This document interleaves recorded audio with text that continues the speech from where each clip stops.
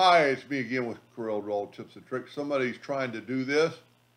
They're actually watching a video and there's just music playing in the background and the person goes real fast, so they asked for a little bit of help. Pretty cool effect. So let's take this. This is the text, is Arial. I'm going to go to bitmaps and convert it to a bitmap so we can trace it. Now when doing that, I'm going to go trace, centerline trace, line drawing, and we've already got it. Now it's going to be a little bit rough, but that can be fixed. Let's take our shape tool first and just get rid of that last node. And you could go through here and get rid of a lot of the nodes, but I find it just easier to take your smoothing tool if you have X7 or above.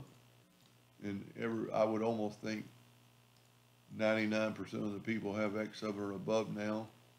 Now they're with 2022 or version 22. Now you've got this. I'm going to make an ellipse. The person I'm using their file is still got it filled in. We're going to go with, let's go with red this time. And I'm going to take that ellipse, I'm going to make it a little bit bigger.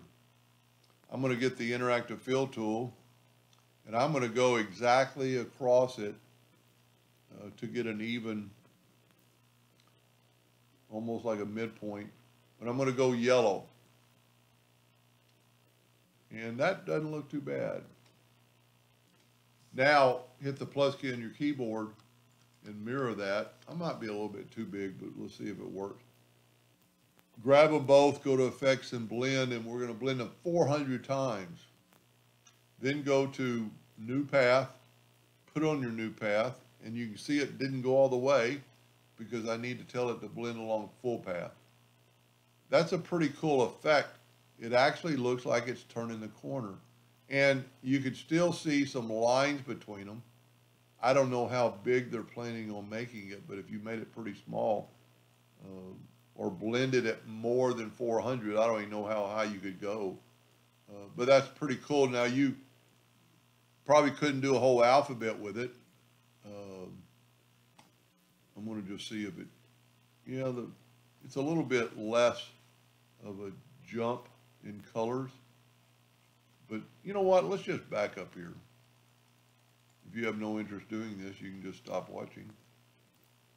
We're going to blend this time. I don't know how high you can blend.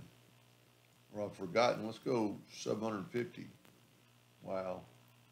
Wow.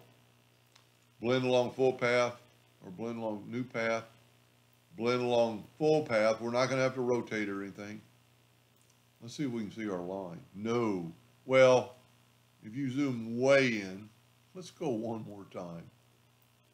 Let's go, I think one time I went $9.99. Wow, I took it. Blend along full path. And blend along path, blend along full path. And you can just, printing this, I'm pretty sure that would kind of blend in together. Let's see what happens when it looks real little.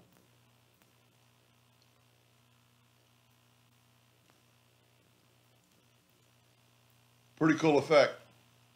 Now you wouldn't be able to do a whole alphabet with it, but if you just had a couple of letters. Anyway, I hope that helped a little bit. Thank you for watching.